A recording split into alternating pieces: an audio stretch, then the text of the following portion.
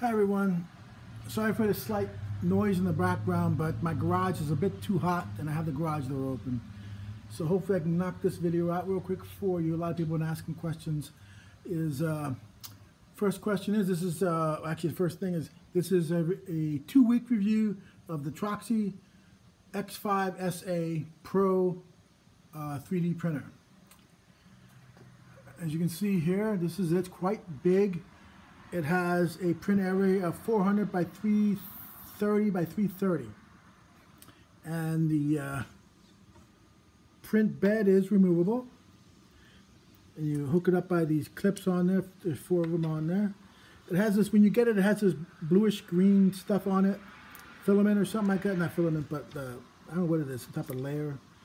And I asked them about that. They said you can either leave it on or take it off. Doesn't matter. Comes with a 24-volt power system.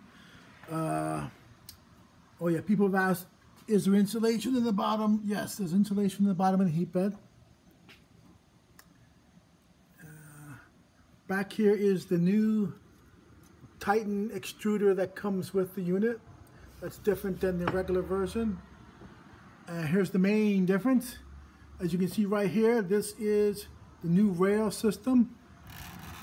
You can see how it runs right over there. There's one over here. You see here.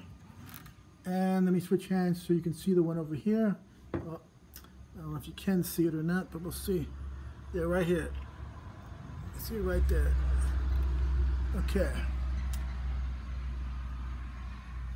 I ordered this from gearbest.com. It took about 6 days to get here from China since they weren't selling it in the US yet. I don't know if they are yet. Shipping was like, like I said, 6 days, pretty fast. People have asked, in this unit, is it sturdy? Yeah, it's basically the same as the regular version of this. The only difference here is, like I said, is the new rail system. This bar is new because it has a new rail on it. This is new. This is new. This is new. Also, I believe the pulleys are new. Some people have asked me about it, and I did ask them, and they said these pulleys are on this new version, on this Pro. Was it hard to assemble? Yes, it was. I'm not going to lie to you. The instructions were there. The only problem is,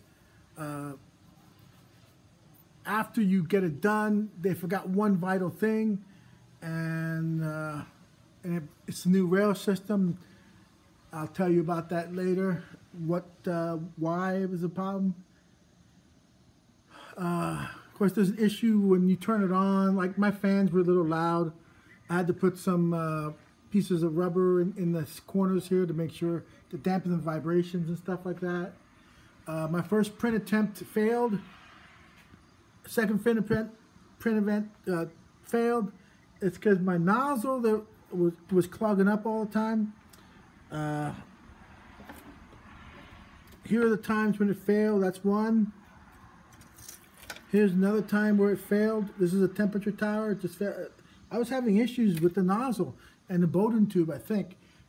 So after my friend came over, we adjusted it. We did all the proper things, making sure it's clean inside there, making sure the Bowden tube was incorrectly. We, of course, had the hot end on several attempts with the nozzle in 3/4 of the way, and we put the Bowden tube in. As a matter of fact, we cut the Bowden tube with a Bowden cutting tool, put it in there, and then screwed on the nozzle. Again, it worked for a minute and then clogged up again. We couldn't understand it, so we gave up on that. And sorry for the extra noise, but like I said, I'm in the garage and it's too hot to close the door. So what we did is we put a new nozzle in and a new Bowden tube, and the printing was pretty good. Here's one of the prints right here. However, one thing that I noticed, and here's another print right here. I show it to you right here. Here's 1, 2, and finally this one came out nice, even better. Was it wasn't doing a circle right, and I couldn't figure out why. And I called them up. I didn't call them up. I sent a message to them. I said, look, what's the issue here? And I asked him again, because first time I asked him about the rail system, that how do you adjust the wheels on it? How do you make them go further apart? They had told me it's set at the factory, that everything is set right. You don't have to adjust anything. But I said it was tight. And then the first time they kind of blew my, they didn't give me a proper answer. But the second time I messaged, I got someone that knew about it. And he said it should have been in the manual, but it wasn't. So what he did is he made a video really quick on the spot, sent it to me on how to adjust this rail system. And it's basically just removing the set screws and then turning this counterclockwise or clockwise to adjust it in and out. Once I was able to adjust this here, this ran nice and smooth right now. Only problem is on this side you could do the same, but in the front, in the nozzle part, which has, you see right there, you can get to this, the back of this wheel here. Unfortunately, do you see this metal plate? This metal plate extends for some reason down over most of that back of that wheel screw to get to. You cannot physically get to the set screws. You have to disassemble everything here that was put together by the factory out. The plate out. These nuts here that go across to the other side out. You have to disassemble everything so that you can adjust those. Okay, that was a design flaw on their part. They should have somehow made that back of that exposed, okay? However, it doesn't stop the functionality of the printer. Just it takes you just longer to adjust it. And believe me, if it's too tight or too loose, you need to adjust the rail system perfectly. Once I adjusted the rail system, my prints became even better. This is the print right here. You can see it's a circle, came out good. I mean, even though the edges, I haven't cleaned any of these parts, so you see like an edge right there. But I haven't cleaned anything, like even this here. This here is my temperature tower that I did. That came out great. This is after I finally got it to run right. Here's a plate, which this is the one I tried. And this is a successful one, finally. Printed out very good. Then, of course, I printed the classic. I'll put it up here so you can see it. This is a classic. That's a direct print on this. I haven't cleaned that up in any way.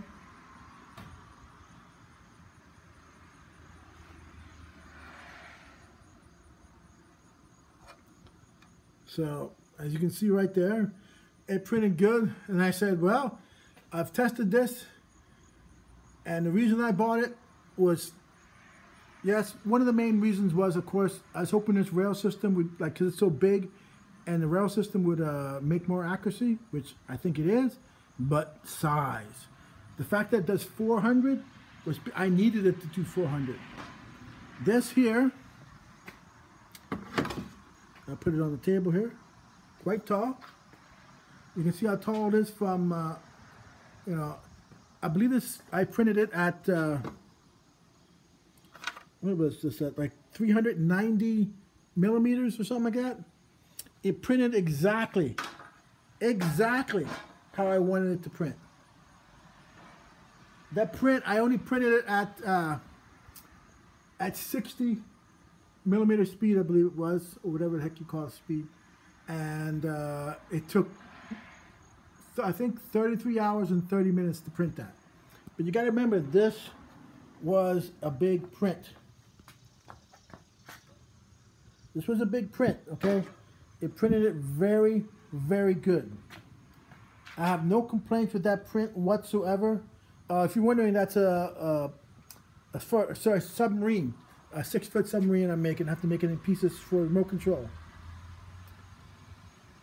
That's the main reason why I bought this printer, because I wanted to print bigger pieces for that ship. And yeah, what else here? Talked about the, oh yeah, the belt system. Once I relieve the motors from all the pressure of moving a tight system, the belt, this one belt in particular, had loosened from using all that power. And that's why you have to make sure that this rail system is nice and smooth going across, okay? You have to make sure that's not tight. Of course, it'll be tight with the belts on it, yes. But without the belts on it, make sure to test the movement of the rails. Without the belt, make sure they're moving tight. And make sure they don't wiggle when you do it. You know, that's all important. And then once you do that, tighten the set screws in, and that's it. It has a 24-volt power supply. I think I'm not sure, but I think it comes with the same one as the 2019 regular X5SA, but I'm not sure on that one. I never asked them about that. The frame is exactly like the other one. It's like the regular one, except for these 3 top bars. This one, the middle one, and this other one are different than the regular version. I believe the pulleys are also different. Oh yeah, people always ask me what's metal on this, and basically the only plastic or acrylic that I can see on here is here. This looks like an ABS type thing. Of course, let's see. Well, I think that's metal. Oh, this is metal. People said that this was acrylic before, and I don't know if this was like this is metal. And the only thing acrylic is this plate in the back for the motor over there, and one back here. That's the only thing acrylic. People have already told me to replace it with a metal one, which I will. And this is metal here. This has an auto leveling system, I guess like the regular version as well. There's no real difference there. Like I said, the only thing I replaced was a nozzle and a Bowden tube. That's all I replaced. Those are like a couple dollars literally. So, and it's working great now. So I figured just the one off with the nozzle that just came bad. Let's see. I can't think of anything else. I'm probably missing a lot of things. But the main thing is, does it print correctly? Yes, once you adjust the rail system correctly, it will print very smooth. I mean, how loud is it? It's, you know, the fans are a bit loud. I'm going to be replacing them like I replace them on all my printers with Noctua fans. For this one here, if you do replace it with a Noctua fans, like these fans here and the one down there and the one over there, if you do replace them, make sure to buy a 24 volt to 12 volt stepper, converter, whatever you call it. Not stepper, but converter. So that the step down the voltage from 24 to 12 volts, or else you're going to burn out your fans.